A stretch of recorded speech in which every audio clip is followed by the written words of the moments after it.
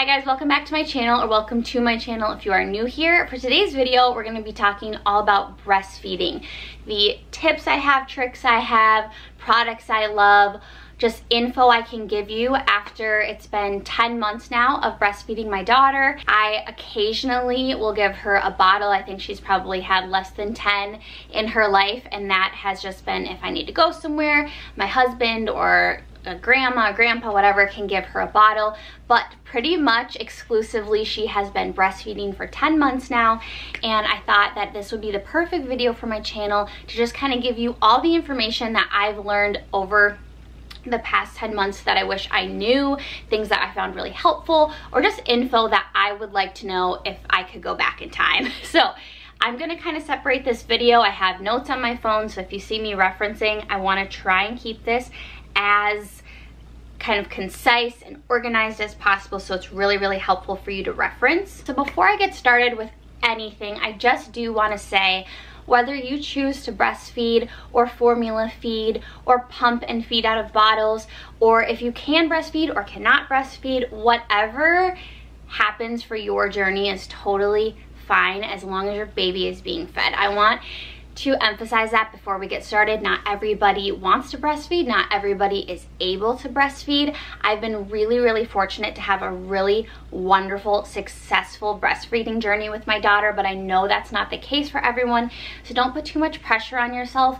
Just make sure your baby is getting fed whatever way works for you and your baby. I do also want to just preface, I have had a very smooth and successful breastfeeding journey with my daughter. We've been really lucky. Not everybody's journey is going to just be super easy, so I'm not going to come on here and just say, oh yeah, you're just going to breastfeed, it's natural, it's awesome, and it's going to be great and easy.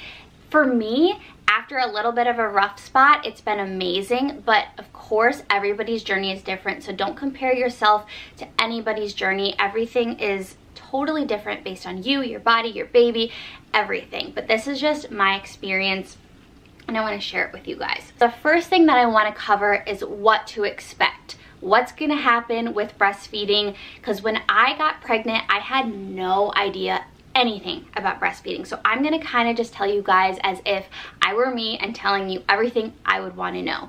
So the first thing that's going to happen, sometimes when you're pregnant you'll leak, sometimes you won't. I really didn't leak at all whatsoever, but then once you give birth, and both are totally normal, I just want to say that, once you give birth, first colostrum will come in, which is basically the stuff before your milk. It's kind of what they call like the golden milk. It's super dense and yellow and thick and full of nutrients, and that's what just immediately comes in when you're giving birth.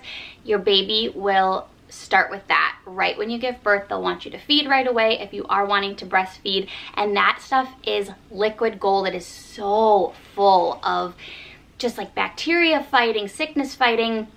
It's amazing stuff. It's everything your little baby needs right away before your milk comes in. It can be really intimidating because I remember I was sitting in the hospital and they wanted me to feed my daughter, and I was like, there is nothing in my boobs. Nothing is coming out. And they were like, yes, there is. There is stuff in there. You can feed her. And I would push my boob and I'm like, look, nothing's coming out.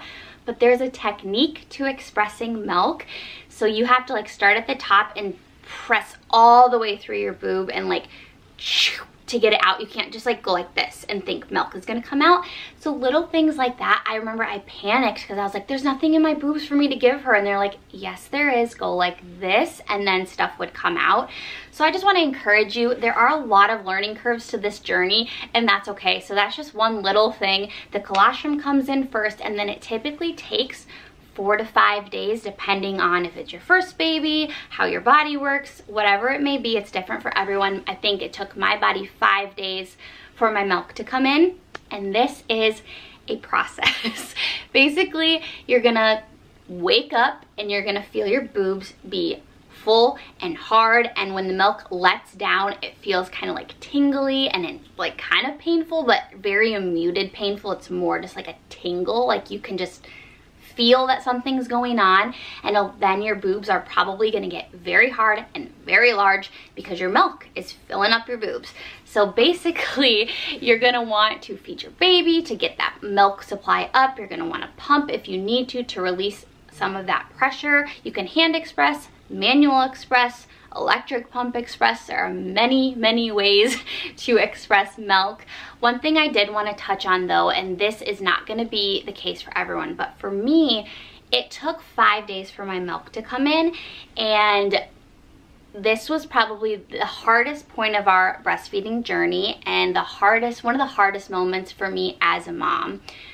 My daughter was starving, and I thought, my body's just gonna make exactly what she needs. I'm gonna have enough colostrum for her. She's gonna be full. Like, this is how the human body works. I'm gonna have everything she needs till my milk comes in. Well, I didn't. I did not have enough colostrum. She was crying her head off, starving. I could hear her stomach growling, and there's literally nothing worse as a mom than knowing your baby is hungry and you can't feed them, or knowing your baby needs something and you can't give it to them. I just sobbed. I sobbed my eyes out.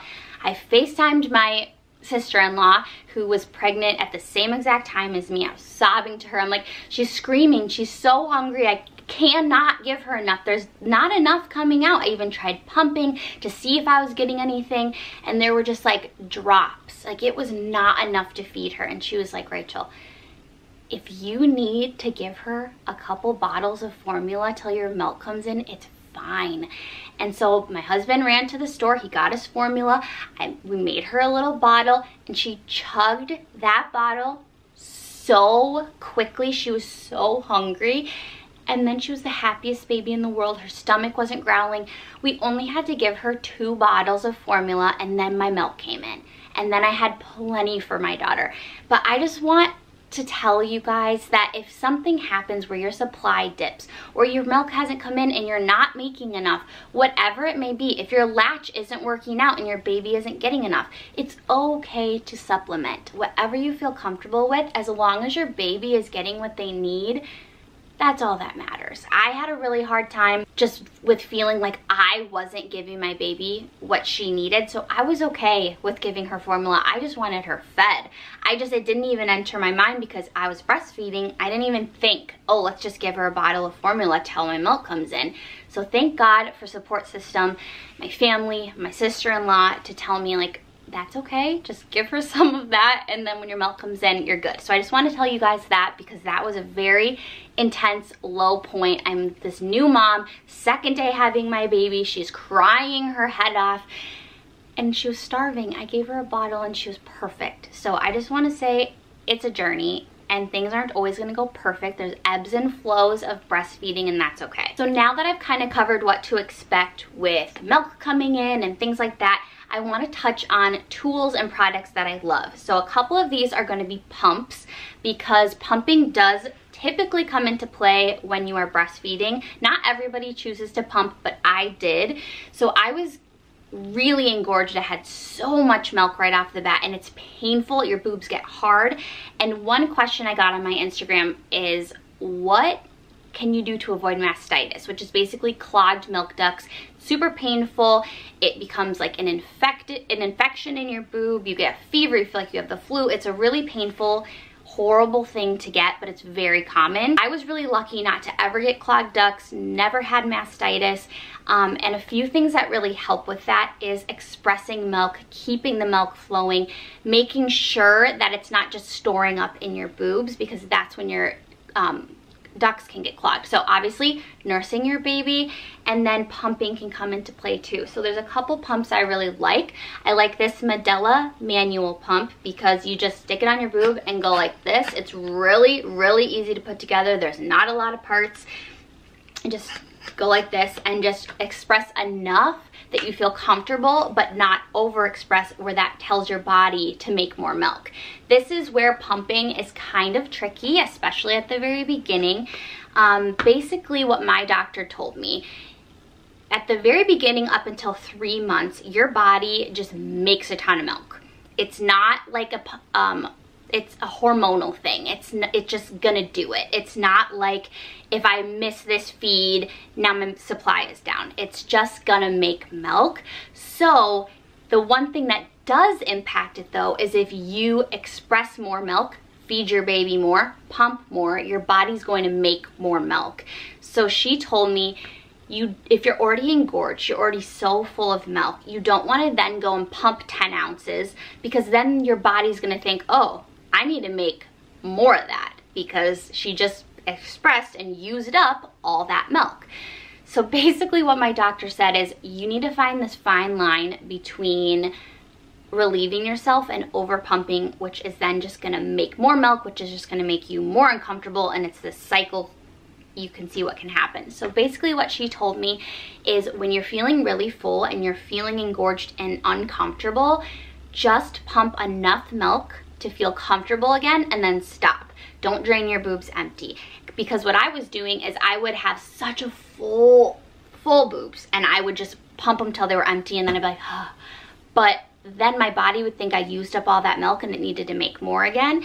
So basically just pumping till you're comfortable again and leaving it at that to kind of regulate your milk supply, help your body understand how much milk you need, and stay comfortable. The other pump that I really like, I keep in this little bag. I use this still. It's just the Spectra pump. It's an electric pump. I use this a lot at the beginning, the first few months of my daughter's life, because I did want to build up a freezer stash just to make sure I always had milk for my daughter. I had milk if other people wanted to feed her. It's totally up to you what you want to do, but I really like this pump. It's covered by insurance and it's super, super easy to use. One thing I wanted to note is I didn't know how to use a pump. My sister-in-law showed me how to put it together, how it works. So I'm just gonna really quick tell you the settings of this pump. I'm not gonna show you everything about putting it together because there's tons of YouTube videos of that. But what you're supposed to do with an electric pump is you press on, and then it has two settings. It has the stimulation part, which is like short little pulses to get your let down, which is when the milk actually flows into your boobs. You do that for like 2 minutes to kind of stimulate everything and get the milk to let down. And then you switch to the actual like suction expression function on here. And that's what's going to be more slow, intense, like suction. And that's what's going to actually like really pull out the milk. So there's two separate settings. You can also, this vacuum one, you can go up and down based on your like level of comfort and what you're desiring for suction level. But I just want to say that you start with the stimulation, where it's just kind of like a quick little pulse, and then you go to the more intense suction. Along with pumps and all of those types of things, you're going to want either nursing bras, nursing tank tops, or bralettes, things that are easy to pull up. So I feel like there are kind of two types of apparel preferences for breastfeeding.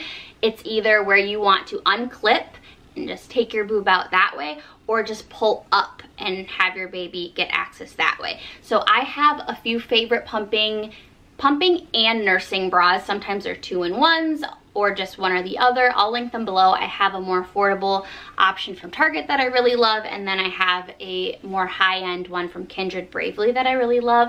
So I'll link the nursing bras that I really like. But if you're not really into nursing bras, you can just get like nice bralettes, something without an underwire that you can pull up. Something can still be padded, but just easy to pull up is great for nursing. So those are kind of my tips for either one or the other. You need easy access to your boob, especially in those first months when they're nursing all the time.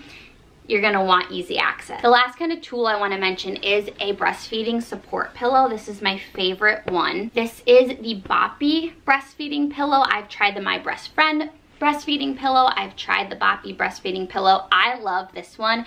I think it's way, way, way more user-friendly, way more comfortable, way more functional. I've touched on this in a few of my videos, but I like this one because you can stick the whole pillow in the wash. You can stick just the cover in the wash. It's really comfy to just set around you like this, and then you set your baby across and they can feed that way. You can use this as a support pillow for them when they get a little older and are trying to sit. There's just a lot of uses for this, and this was probably my most used item ever for the first, I just want to say like literally probably 6 months of her life.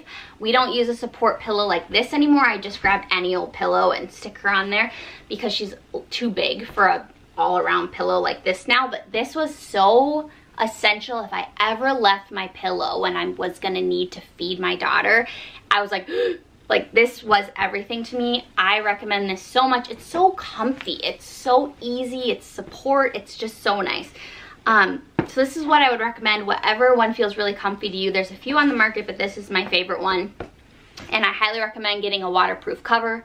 I did that. It's not on there right now, but the waterproof cover is really great. Sorry, it's a little bit of a weird lighting because the sun is starting to set. I'm trying to get through this before it does. I would recommend, though, having some type of support because it makes breastfeeding so much easier when you're trying to figure out. They're so tiny and fragile and need like 100% of your support when they're new babies.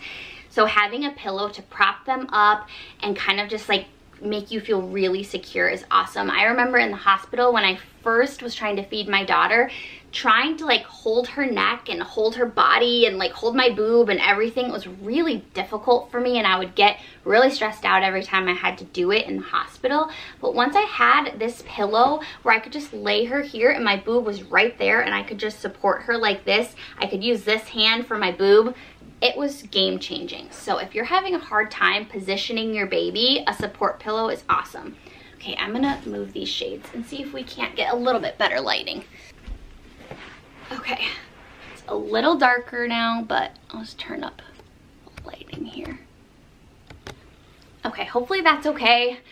I'm trying to do this quick before the sun completely sets. So the next thing I want to cover is just kind of the actual feeding process, what goes into an actual nursing session. Typically, what the doctors will tell you is when you bring your baby home, you want to feed them every 2 hours until they hit their birth weight, and then you kind of do every 2 to 3 hours. That's kind of the rule of thumb, but of course, every baby's different. Every journey's different, and as they get older, timings will switch on how much they eat, how much they need to eat. That all changes, but I followed the rule of thumb of every 2 hours I would feed my daughter. And I think it's very important to note, because I had to ask this in the hospital because I didn't know, every 2 hours is from the beginning of the feed. So if I fed my daughter, I started feeding her at 10 o'clock a.m., the next time I would go to feed her would be 12. So it's not, okay, she takes 20 minutes to eat, now at 12:20. Like, it's from the beginning. So it really feels like you're feeding them every hour and a half at the beginning when they take a long time to feed. Your baby is gonna start out trying to learn how to eat. They haven't done it before, so they're gonna take a lot longer. I remember my daughter would take like 40 minutes to eat. Now I can feed her in 5 minutes. She's 10 months old, she knows what's going on, and it does get easier and it does get more efficient, so just hang in there. It does feel like you're basically feeding your baby around the clock, because you kind of are. But once they get the hang of how to swallow and how to express the milk better and just how to do it, it's going to become a lot more efficient, and you're not going to be nursing your baby for 40 minutes at a time. It gets better and easier.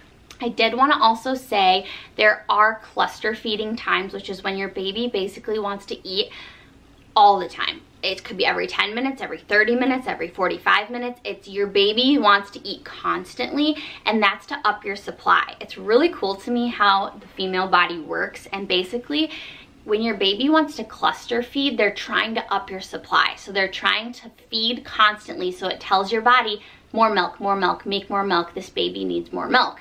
So if you are gonna hit these times where your baby wants to feed so often, and it's very, very common at the beginning. So those sessions are really hard. Your boobs are going through it, but they do pass. So that's also super normal. If your nipples are struggling, Nipple Balm is amazing. I really was lucky and didn't have to use things like that, soothing balms, very much. Right at the first week I did, just because my daughter was nursing for so long, so often. I will link below some of the nipple balms that I really like. But take care of your nipples. This is kind of a trauma for them. They're going through, you know, a lot of wear and tear that they didn't before. It's a really sensitive area, so you can just slather some of that on. I would feed my daughter, put it on right after so it would have time to soak in before her next feeding session. And I just got organic nipple balm, so I felt comfortable if she did get some of it when she was eating. But I would always just slather it on after a feeding session so that it would soak in by the next one. But you do got to take care of your body, and it is a little bit difficult at the beginning. Just your nipples are getting used to it, but then it does pass and they're fine. I was really lucky. I've heard horror stories about how painful it was for people, and I really didn't experience that, thankfully. It was just like a little bit of soreness, but everybody's different. Something else that's really important is the latch of your baby. The latch is basically how they are suctioning onto your boob. A few things to look for is making sure that your baby's lips are kind of pursed out like this. You don't want it to look like they're curled around. You want to make sure it looks like they're flared out, and you don't want to hear any like, you don't want to hear that kind of stuff, because that means they have a shallow latch or they're not latched well, so they're coming on and off and getting a lot of air, and they're not going to have very much milk. There are a lot of things that you can either hear from a lactation consultant or look up online. It's really easy to find like signs that your latch is not good or signs that you have a good deep latch. I looked into that a lot because I was really concerned with making sure it was good.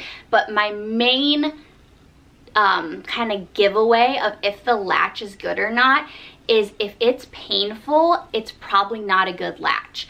It shouldn't be painful. And what I mean by that is, yes, at the beginning of your breastfeeding journey, your nipples are sore, so there's going to be some tenderness, but it shouldn't hurt for your baby to nurse. And that's why I'm really lucky. My daughter has had an amazing latch right away. I could literally just like plop her and she would go.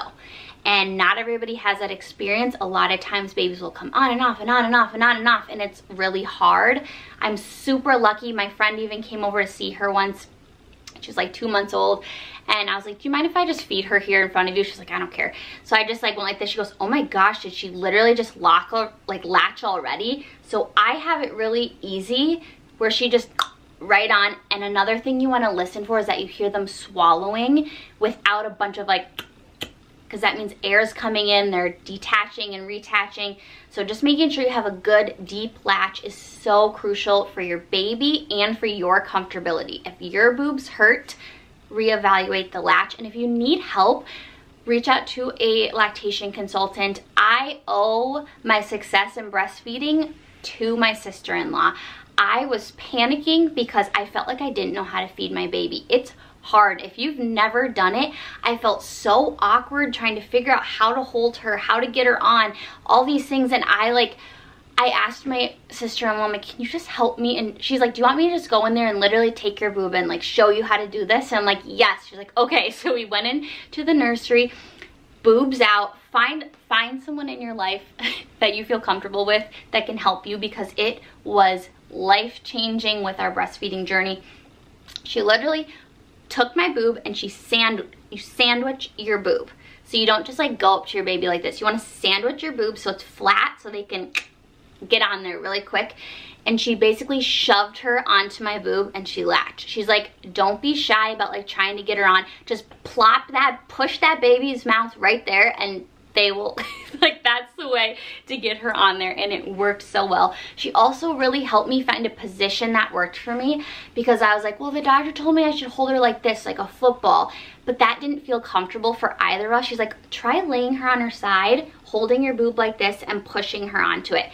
That's how I fed my baby for 10 months. I would put this on, I would lay her on her side, I would hold my boob with one hand, hold her here, and it was so comfortable, so natural feeling.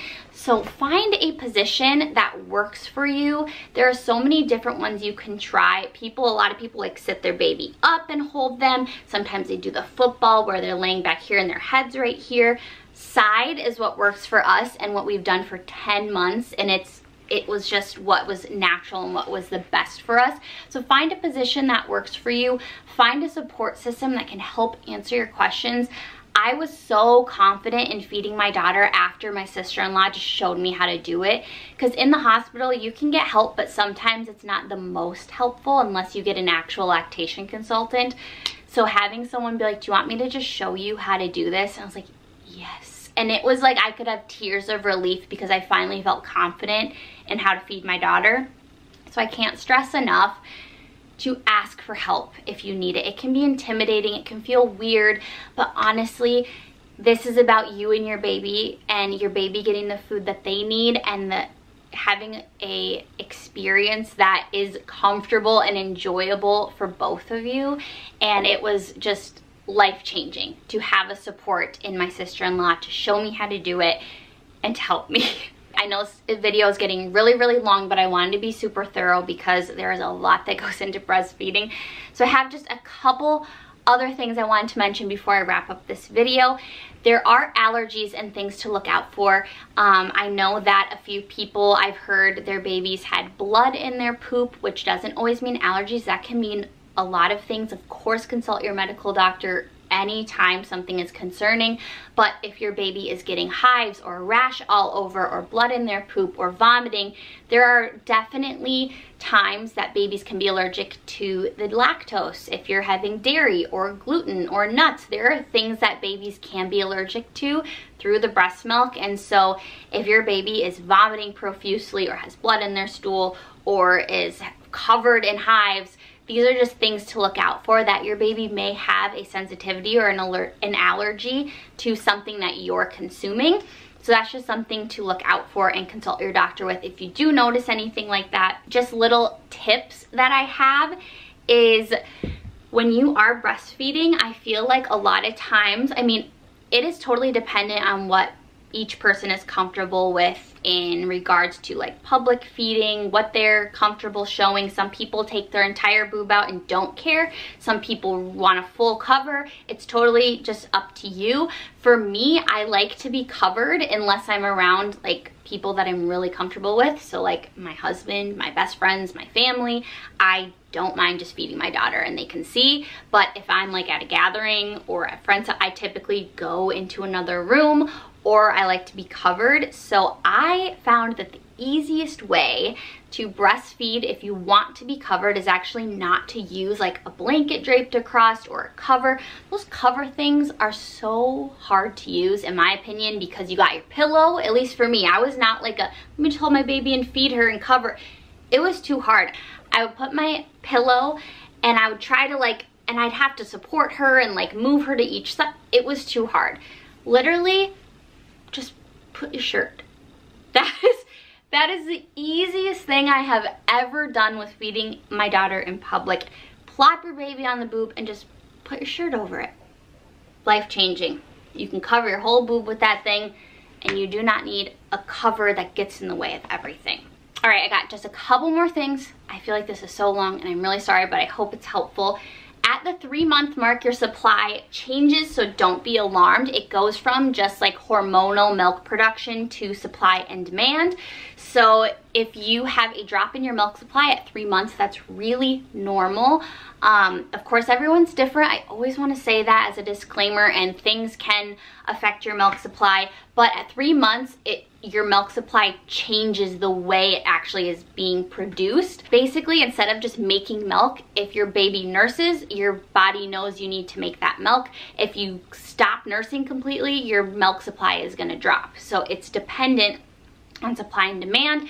This is a lot of times when people will start pumping so that they do up their supply, keep it up, have extra, whatever you want to do. But at 3 months it does change and a lot of people see a little bit of a dip, which is totally normal. Baby is more efficient sucking out milk than a pump is. So this is something I didn't know, but if you are wondering about your milk supply and you pump and you only get 3 ounces, but you're like, I know my baby drinks like 5 or 6 ounces. Babies are more efficient at expressing milk than pumps are, so it's not always a completely accurate representation of what your body is producing based on what you pump. I didn't know that, but I found that really interesting and wanted to share that with you guys. And then the last thing I wanted to say is if you are experiencing a milk supply drop, you can do a few things to help with that, because supply will drop throughout times over if you're changing up your exercise, or if you cut out an ingredient that your baby might be allergic to and it's a big diet shift, or if you're not getting enough calories, or if you're really stressed, or if your baby is not eating as well, or the latch is not as good. There are so many reasons that your supply will ebb and flow. I've been really lucky to have an awesome supply, but I have had a few times where I was like, I can tell that my supply is not as good, or I would feed her and normally when I would finish feeding, my boob would still feel like it had some milk. And then there were times where I'm like, there's nothing left. Like she is sucking the last drop, and I could tell that it was a little low. In order to keep your supply up, you want to make sure you're eating enough calories. I think I read that you have to at least eat, what is it, 1,800 calories to make milk at all. I think that's what it is. I'll put it in if I'm mistaken what the actual calorie count is. But you have to be getting enough calories, and I know it can be hard postpartum, like your body's all different and you might be worried about how the weight or whatever. Don't worry about that. Just worry about getting enough calories. You have to have enough calories in your diet to make milk at all. So if you're not eating enough, your supply can drop. Same with water. You need to drink enough water in order to have your supply stay up. Milk is a lot of water, and if you don't give your body water, it's hard to keep a milk supply up. There are a few other things that can help. Like I tried some lactation bars. I'll link below and I'll put a little picture of what they are. Those I actually saw some really good results. I felt like my supply was back to normal after eating those. Things that can help are getting your vitamins, getting enough food, getting enough water, but there are like lactation things that can help, and pumping more can up your supply, nursing more can up your supply, but don't get down on yourself if it goes through ebbs and flows. Breastfeeding is a journey, and your baby will feed really good, then not so good. Your milk supply could be off the charts and then dip a little. It's all part of the journey, and there's a lot that goes into it. So that is everything. I'm sorry that was such an in-depth video. I hope I covered everything. If I missed anything, just leave it in a comment if you have any questions or any advice for anyone else. That's really helpful, and I can answer anything in the comments if I forgot anything. But I hope that this video was helpful, and don't get down on yourself. I do want to say, if you're having a hard time breastfeeding, or breastfeeding isn't right for you, or you're having a great breastfeeding experience, I'm really lucky to have such an amazing experience, but I know that's not the reality for everyone, and it's okay. This is a journey, and things will ebb and flow. There will be highs and lows, and as long as your baby's getting fed, and as long as you're healthy and they are healthy, that's what matters. I have a really, really strong love for breastfeeding, and I'm really thankful that I've gotten to breastfeed. I feel really connected to my daughter. I love it. I have a really intense emotional connection to breastfeeding my daughter, and I'm really thankful that we're still able to do it, and I'm thankful that she is a good eater and it's gone really well for us. But if you are having any trouble, reach out and get some help. There are so many resources.